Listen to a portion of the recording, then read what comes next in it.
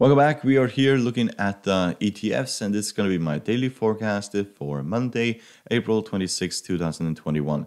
If you'd like to support our channel, you're welcome to hit the subscribe button down here in the corner, hit the like button and the bell button to see our new videos, and you're welcome to join us over at Patreon. The link is down below.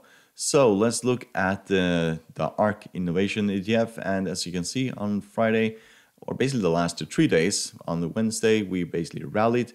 On the Tuesday, we basically found resistance here at the 40 exponential moving average at 124, and then broke down towards the 150. And yet again on Friday, and usually for Fridays, they basically rallied up towards the 40 exponential moving average. We are trading just above the top middle of the bullish band. If you look at other technical indicators, we can see that the MACD is still in negative territory and it's above the signal line, and it's basically approaching the positive or bullish territory, and will most likely do so if this continues in the next 2 or 3 trading days. So the RSI is a little bit bullish, and the CCI is flat, and the stochastic has crossed the signal line, indicating bullish momentum. So we have found a major resistance up here at the 100 moving average. So from where we're at this current stage and up towards the 100 moving average, that's an increase of 5.45%. So we could see this, if this continues to rally, we could increase 4.45% before finding major resistance. We have the 50 moving average above, and we haven't tested the 50 moving average basically all the way here in the end of February, where we basically had this major breakdown. So just keep that in mind. The last time we tested the 50 moving average, which is right here, we actually broke down nearly all the way down towards the 200 moving average, a fall of give or take 24%. So it's going to be interesting to see what basically happens when we get close to the 50 moving average. Break above that could be a sign that we are about to break out of this sideways movement that we have been in. We basically broke down, and then we have just been trading sideways. So at this current stage, we're above the basically middle of the bullish band, and we could see this rally towards the top of the bullish band at 129 before finding major resistance. If we break down from here, then the 150 has offered a little bit of support, but all the way down here at 111 at the 200 moving average, that should be where this finds major support. As you can see, we got fairly close to it basically a month ago, and then we rallied. So let's look at DVI.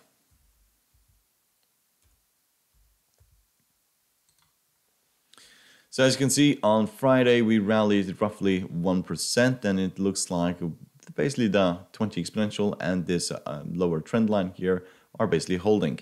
So getting close to that, basically you can see that it is rallying, but we are really the Bollinger Band is getting really close. There is not the same momentum in this ETF as there has been, and it looks like from these charts that it is basically leveling off here. But we actually need to break below the 20 and the 40 and the 50 before this basically goes significantly lower.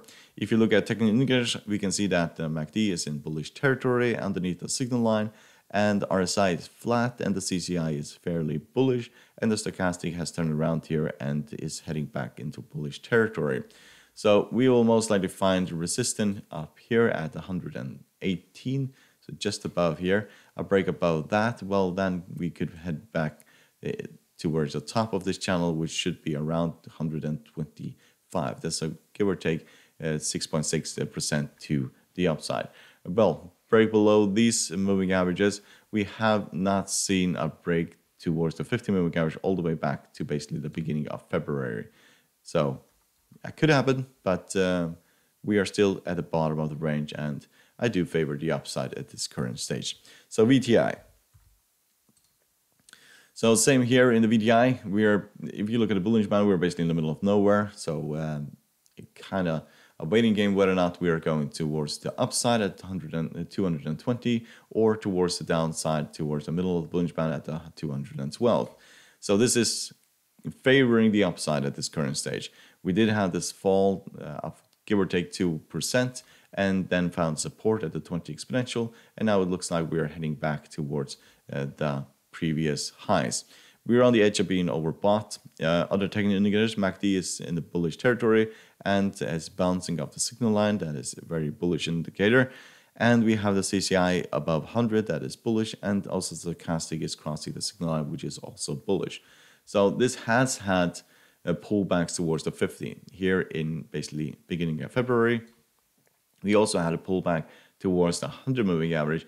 That was basically in the beginning of March, which is historically, together with September, a bad month for stocks. So at this current stage, we probably won't see this major pullback until probably in September if historical patterns are to be seen. You can see what basically happened here in the beginning of September. We fell towards 100 moving average, a drop of 8.6%.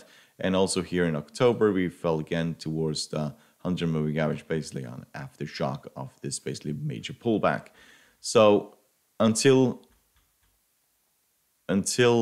September, we probably will see this rally. We can see that we were here, and we are basically from April last year all the way towards September. This was a fairly bullish market to the upside. It increased by 22 to 23%.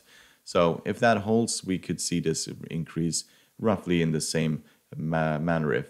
But pullbacks at this current stage towards the 50, 40, and the 20 are kind of where people come back in and buy this to the upside. So let's look at MCHI. So this really took off on basically on Wednesday. Started on Wednesday, continue on Thursday, and on Friday we broke above the 40 exponential. We haven't broken above the 40 exponential all the way back here in the beginning of March. So if we manage to break above the 150 moving average, then we could really see this go back towards the previous highs. So that is an increase of roughly 17 or 16% to the upside, and that is a major move to the upside. However, we are getting fairly overstretched here. So we are outside of the Bollinger Band, and we could expect this to pull back towards the middle of the Bollinger Band, and that's a drop of 1.87% before this increases higher. Other technical indicators, they are looking much more bullish than they have in the past. We can see the MACD is still in the negative territory, but above the signal line, and is heading towards a bullish territory. The RSI is bullish, the CCI is bullish, and the stochastic is bullish at this point. But due to the fact that we are outside of the Bollinger Band here, we could see a minor pullback before going higher. So let's look at IVV. So IVV increased 1.05% on Friday. We can increase this channel. We are right underneath this channel, which has been significant resistant for a really, really long time. We have to go all the way back towards November last year to see that when we get close to this channel, we basically break down. And we usually break down towards the 20, the 40. So the 20 is at 410, the 40 is at 403, and the 50 is at 398.